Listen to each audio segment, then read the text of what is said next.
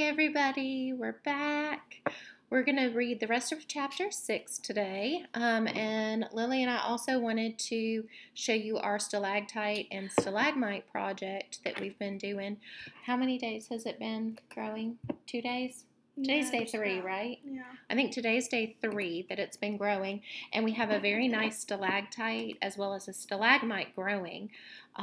There was a different one that grew that was really sharp and pointy and looked like an icicle, and then it fell. It fell last night. Yeah, it collapsed in the middle of the night. I woke up this morning and I saw that it wasn't there. But I'm going to bring you over to our kitchen table where we have it growing.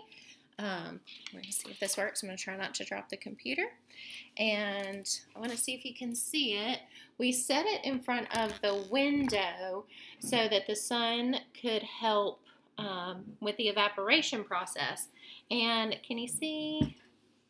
Yeah, if I put my hand behind it, you can kind of see we've got a nice little stalactite growing from the top, and we've got a nice pile of salt underneath that's growing into a stalagmite.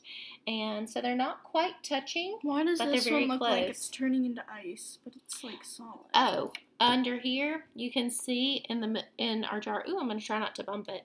I don't want to collapse our project, but right under here, that's a good question, Lily. You said, why does it look like little icicles and stuff under here? This is actually where the salt, I don't know if you can see it, this is where the salt has started to solidify at the bottom of the jar. And we've also got, you can see these little salt deposits here on the side of the jar, of this jar. Can you see those, Lily? Mm-hmm. So that's just where the water has already evaporated and the salt has solidified, because this is actually, if you touch it, here you can touch it and feel it, Lily. Look, this is, that's how big there's Epsom salt crystal. is. Yeah, there's a salt crystal. This is actually on the outside of the jar. So the fact that this is on the outside of the jar makes me think that when I was stirring it to get the salt to dissolve, I probably splashed some salt water on the outside of the jar. And do not eat Epsom salt. Yeah, and that salt water, the water part has already evaporated, but the salt has solidified to make these cool little crystal things down here at the bottom. So, got salt on my fingers now. So that's pretty cool. So I wanted to just touch base with you on that. We're going to let it continue to grow. We'll probably give it about 5 days. Like I said, today is day 3, so we'll give it a few more days, and we'll see what happens. Yep, so that would be 2 more days. All right. You ready to read? Yeah. Here we go. All right. So we're going to finish chapter 6. We started it the other day. We're going to finish it today. I'm trying to get Stormy to come up on my lap. The dog wants to read with us? Yeah. Okay. Here we go. Stormy! All right, if you'll remember, chapter 6 was called The Journey from Platform 9 3/4. Here? Yeah, there she is. So Harry is on his way to Hogwarts. He just went to King's Cross Station. He was looking Mom, pay for... attention to me. Pay attention to me. Well, we're in the middle of our story time, Stormy, so don't interrupt. He had gone to King's Cross Station, and he's got his ticket to Hogwarts. He had to find platform 9 3/4. He could find platform 9, he could find platform 10, but wasn't sure where 9 3/4 was. That's when he ran into the Weasley family. He heard them talking about muggles, and since muggle is the wizarding word for non-magic folk, he decided he would follow them, and that's how he figured out how to get on the platform. So the train, the Hogwarts Express, has just taken off, and we're going to follow Harry on the rest of his train ride. Harry watched the girl and her mother disappear as the train rounded the corner. Houses flashed past the window. Harry felt a great leap of excitement. He didn't know what he was going to, but it had to be better than what he was leaving behind. The door of the compartment slid open, and the youngest red-headed boy came in. "Anyone sitting there?" he asked, pointing at the seat opposite Harry. "Everywhere else is full." Harry shook his head, and the boy sat down. He glanced at Harry, then looked quickly out of the window, pretending he hadn't looked. Harry saw he still had a black mark on his nose. "Hey, Ron," the twins were back. "Listen, We're going down the middle of the train. Lee Jordan's got a giant tarantula down there. Right, mumbled Ron. Harry, said the other twin, did we introduce ourselves? Fred and George Weasley, and this is Ron, our brother. See you later, then. Bye, said Harry and Ron. The twins slid the compartment door shut behind them.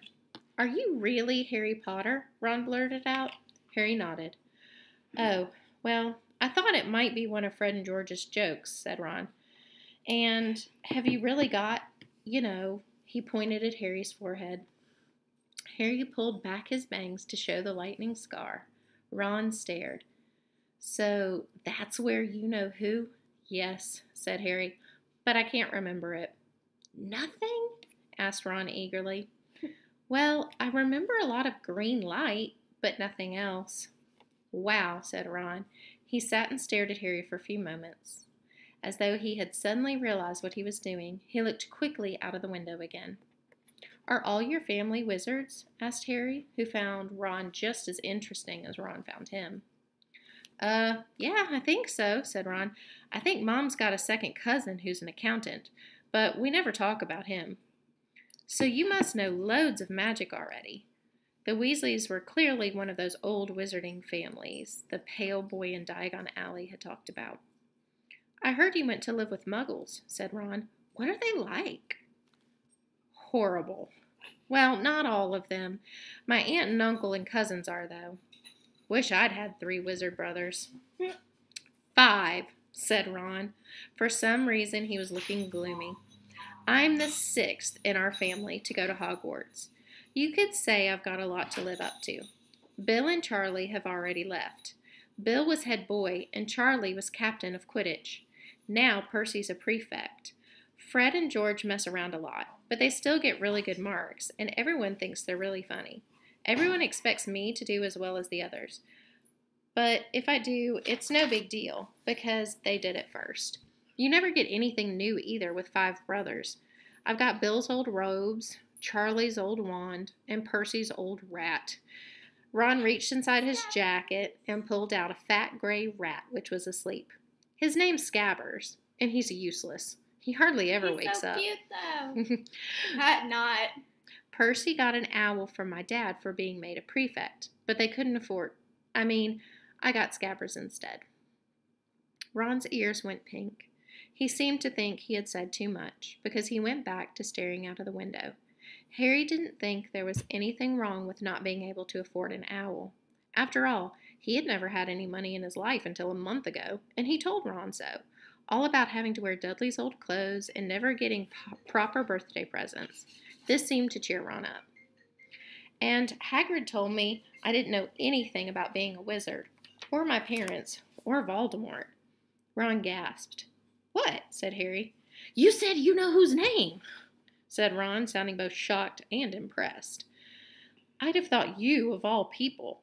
I'm not trying to be brave or anything, saying the name, said Harry. I just never knew you shouldn't. See what I mean? I've got loads to learn, I bet, he added, voicing for the first time something that had been worrying him a lot lately. I bet I'm the worst in the class.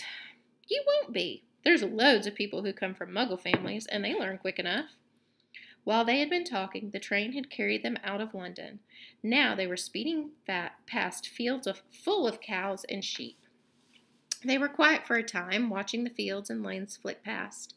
Around 12:30, there was a great clattering outside the corridor, and a smiling, dimpled woman slid back their door and said, "Anything off the cart, dears?"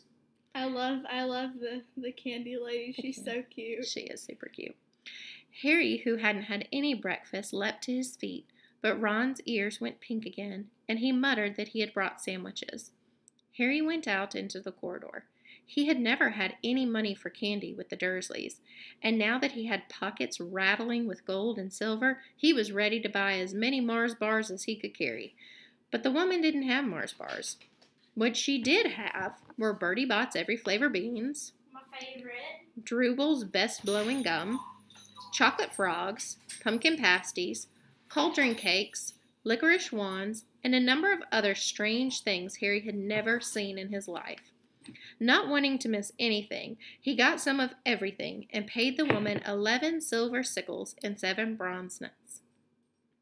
Ron stared at as Harry brought it all back into the compartment and tipped it onto an empty seat. Hungry, are you? Starving, said Harry, taking a large bite out of a pumpkin pasty. Ron had taken out a lumpy package and unwrapped it. There were 4 sandwiches inside. He pulled one of them apart and said, "She always forgets I don't like corned beef." "Swap you for one of these," said Harry, holding up a pasty. "Go on." "You don't want this. It's all dry," said Ron. "She hasn't got much time," he added quickly. "You know, with 5 of us." "Go on, have a pasty," said Harry, who had never had anything to share before. Indeed, anyone to even share it with.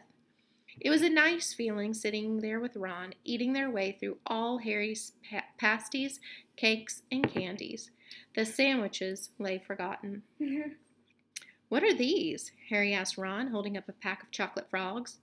"They're not really frogs, are they?" He was starting to feel that nothing would surprise him. "No," said Ron, "but see what the card is. I'm missing Agrippa." "What?" "Oh, of course, you would know. Chocolate frogs have cards inside of them, you know, to collect. Famous witches and wizards. I've got about 500, but I haven't gotten Agrippa or Ptolemy." Harry unwrapped his chocolate frog and picked up the card. It showed a man's face. He wore half-moon glasses, had a long crooked nose and flowing silver hair, a beard, and a mustache. Underneath the picture was the name, Albus Dumbledore. "So this is Dumbledore," said Harry. We have heard that name before. We have. "Don't tell me you've never heard of Dumbledore," said Ron. "Can I have a frog? I might get Agrippa." "Thanks." Harry turned over his card and read, "Albus Dumbledore, currently headmaster of Hogwarts. Considered by many the greatest wizard of modern times. Dumbledore is particularly famous for his defeat of the dark wizard Grindelwald in 1945, for the discovery of the 12 uses of dragon's blood, and his work on alchemy with his partner Nicholas Flamel. Professor Dumbledore enjoys chamber music and tin-pin bowling." Nicholas Flamel. That's an important name that you'll want to remember for later on. Write it down. I'm going to write it down right now, actually. Harry turned the card back over and saw, to his astonishment, that Dumbledore's face had disappeared. "He's gone." "Well, you can't expect him to hang around all day," said Ron. "He'll be back." "No, I've got Morgana again. I've got about 6 of her. Do you want it? You can start collecting." Ron's eyes strayed to the pile of chocolate frogs waiting to be unwrapped. "Help yourself," said Harry. "But in, the Muggle world, people just stay put in photos. Do they? They don't move at all?" Ron sounded amazed. "That's weird." Harry stared as Dumbledore sidled back into the picture on his card and gave him a small smile. Ron was more interested in eating the frogs than looking at the famous witches and wizards cards, but Harry couldn't keep his eyes off of them. Soon, he had not only Dumbledore and Morgana, but Heist the Woodcroft, Alberic Grunion, Circe, Parcelius, and Merlin. He finally tore his eyes away from the druidess Cleota, who was scratching her nose to open a bag of Bertie Bott's every flavor beans. Will you let the dog out, baby? Mm-hmm. Sorry, the dog's crying. "You want to be careful with those," Ron warned Harry. "When they say every flavor, they mean every flavor. You get all the ordinary ones like chocolate and peppermint and marmalade, but then you can get spinach and liver and tripe." Liver! George reckons he had a booger-flavored one once. Ron picked up a green bean, looked at it carefully, and bit into a corner. "Ugh! See? Sprouts." They had a good time eating the every flavor beans. If there is a liver flavor one, what's it called? What? Are you a cannibal if you're eating a liver-flavored jelly bean?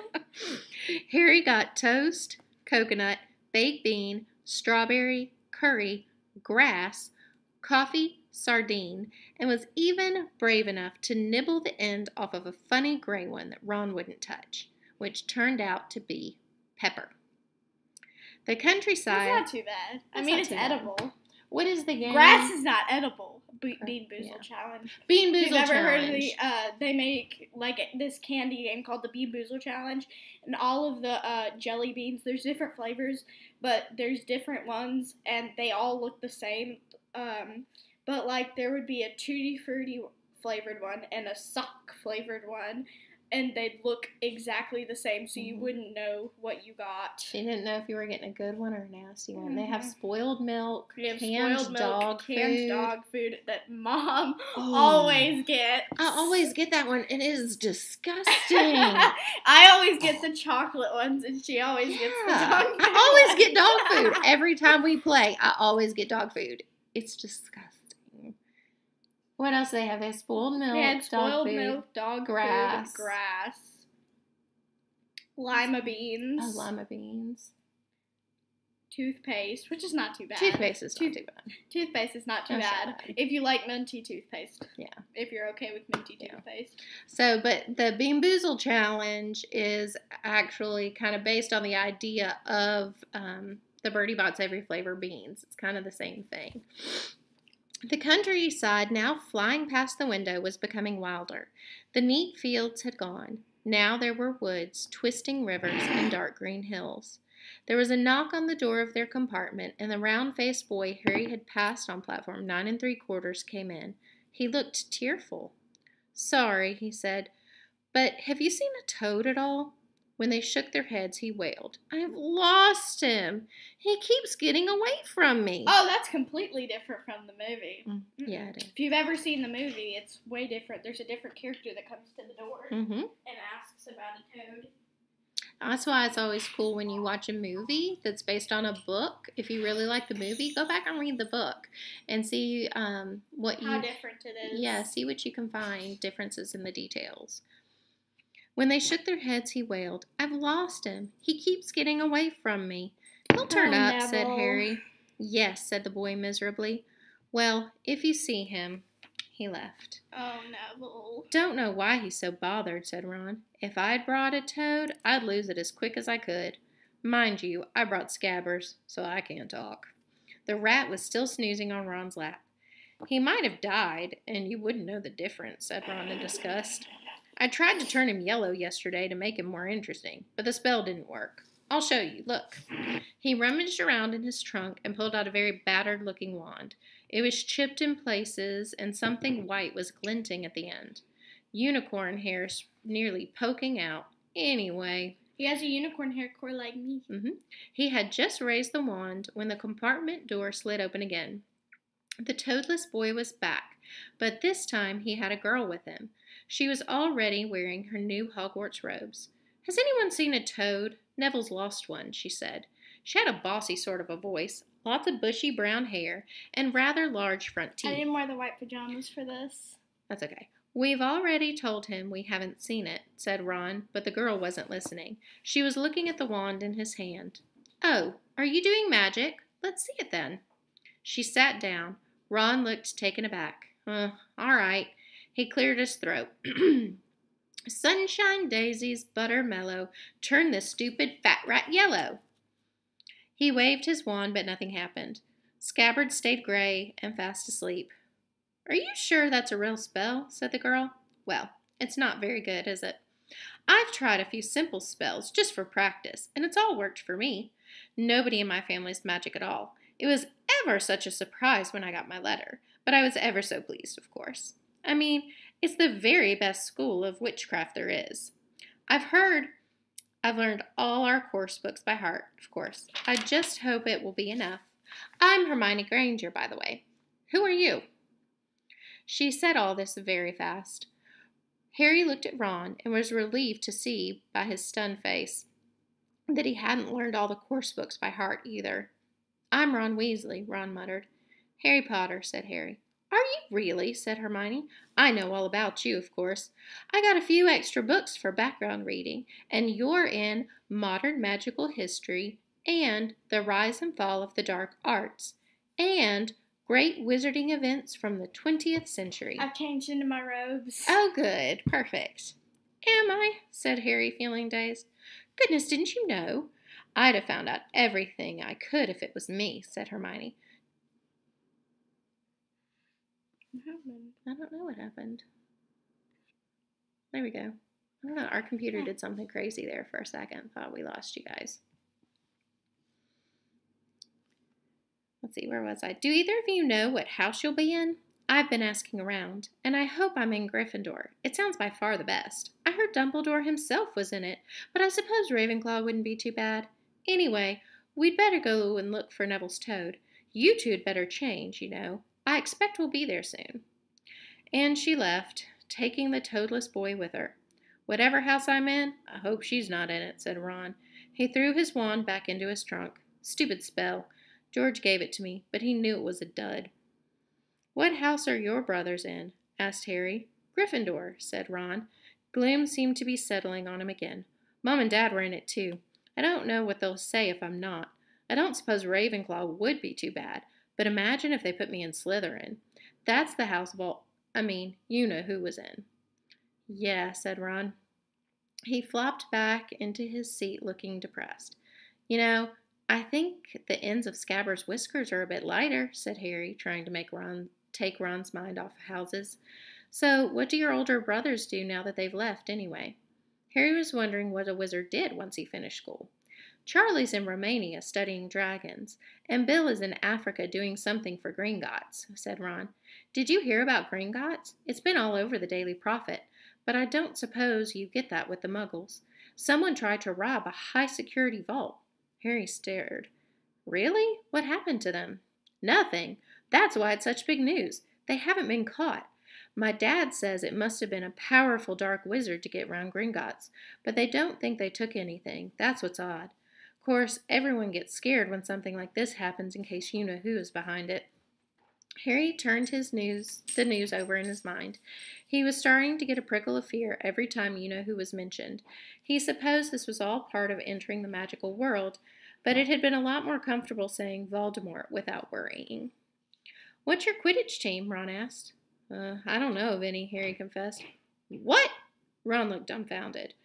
Oh, wait. Just you wait. It's the best game in the world. And he was off explaining all about the 4 balls and the positions of the 7 players, describing famous games he had been to with his brothers and the broomstick he'd like to get if he had the money. He was just taking Harry through the finer points of the game when the compartment door slid open yet again. But it wasn't Neville, the toadless boy, or Hermione Granger this time. 3 boys entered, and Harry recognized the middle one at once. It was the pale boy from Madame Malkin's robe shop. He was looking at Harry with a lot more interest than he had shown back in Diagon Alley. Is it true? He said. They're all saying all up and down the train that Harry Potter's in this compartment. I brought back a few trinkets. Okay. If you'd ever have a chocolate frog, this is what it would look like. Mom's got a ton of stuff upstairs. I do. So there's a chocolate frog. And the card inside. Who we got? Minerva McGonagall. Who else do we have? Helga Hufflepuff? Yeah, Helga Hufflepuff. Helga Hufflepuff. Mommy's in Hufflepuff. I'm in Gryffindor. I'm a Hufflepuff. All right, let's see how many more pages we've got. Okay, we've got a few more pages. And Bertie Bott's Evie flavored beans would be in this container. Yep. Is it true, he said, they're all saying it all up and down the train, that Harry Potter's in this compartment? So it's you, is it? Yes, said Harry. He was looking at the other boys. Both of them were thickest and looked extremely mean. Oh, you brought your wand? This is Hermione's wand. This is Hermione's wand. Standing on either side of the pale boy, they looked like bodyguards. Oh, this is Crabbe and this is Goyle, said the pale boy carelessly, noticing where Harry was looking. And my name's Malfoy. Draco Malfoy. Ron gave a slight cough, which might have been hiding a snigger. Draco Malfoy looked at him. Think my name's funny, do you? No need to ask who you are. My father told me all the Weasleys have red hair, freckles, and more children than they can afford. He turned back to Harry. You'll soon find out some wizarding families are much better than others, Potter. You don't want to go making friends with the wrong sort. Train? Mm-hmm. I can help you there. So in the movie, they actually get to Hogwarts before Malfoy starts saying all this junk.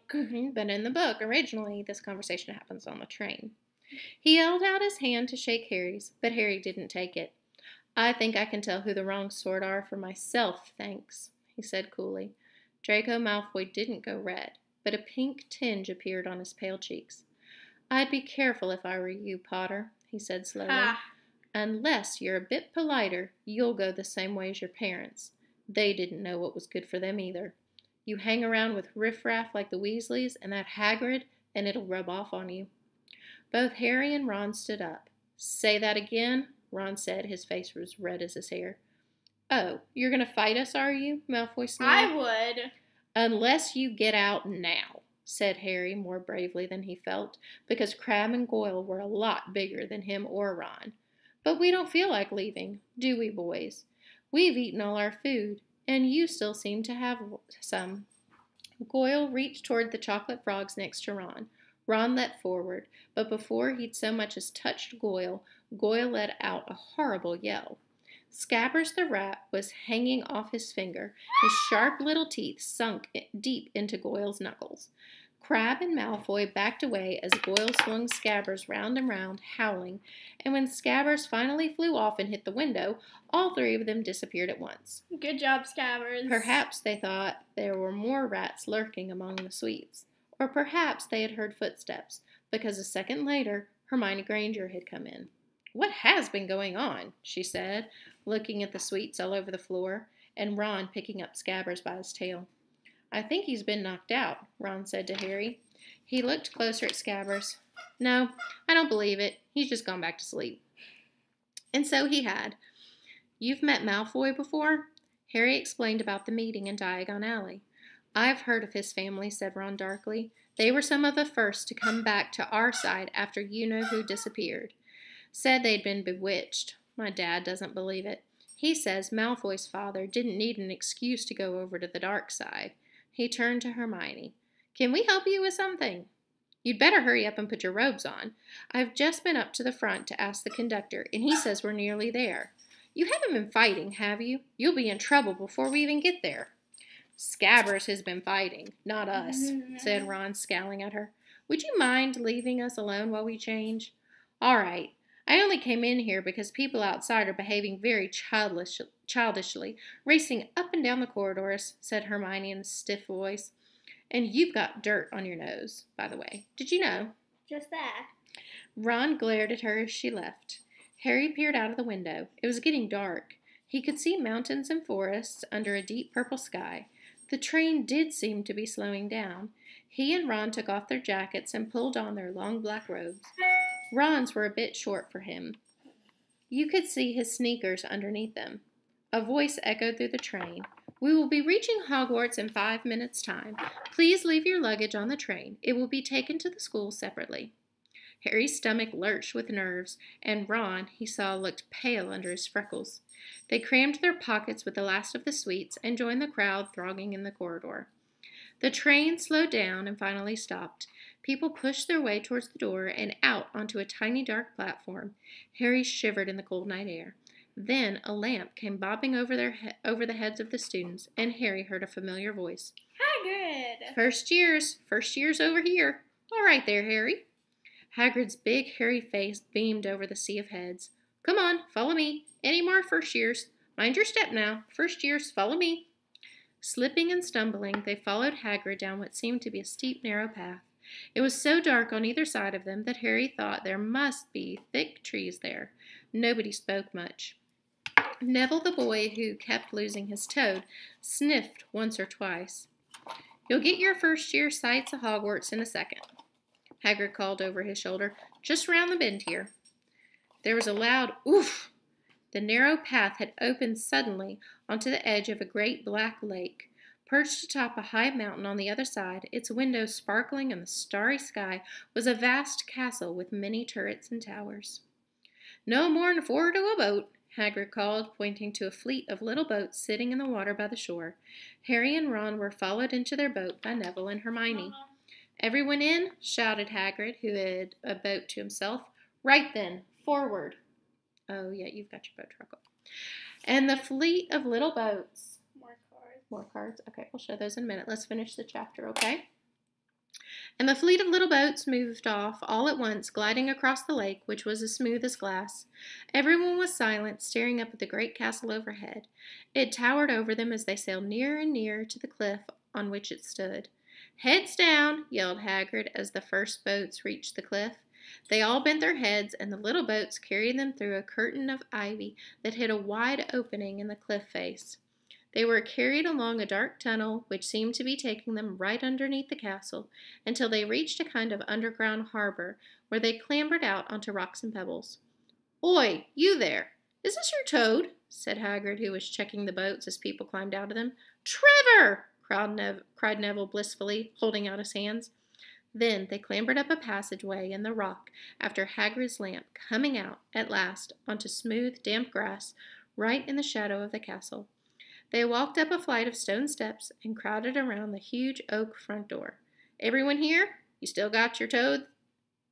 Hagrid raised a gigantic fist and knocked 3 times on the castle door. All right, that's the end of chapter 6. I got him to sit on your shoulder, but he won't sit on my shoulder. Is he not behaving for you? No. This is Twigsy, my Bowtruckle. He's one of the magical creatures from Harry Potter. Is he gonna fall over? Twigsy's not wanting to behave. Fine. Really. Sit on your shoulder. Well, anyway, so we'll be back soon with chapter 7, and we'll show you some more of our chocolate frog cards, and we'll try to bring Twigsy back, and maybe we'll even show you some of our wands. So we'll be back soon with chapter 7. Bye.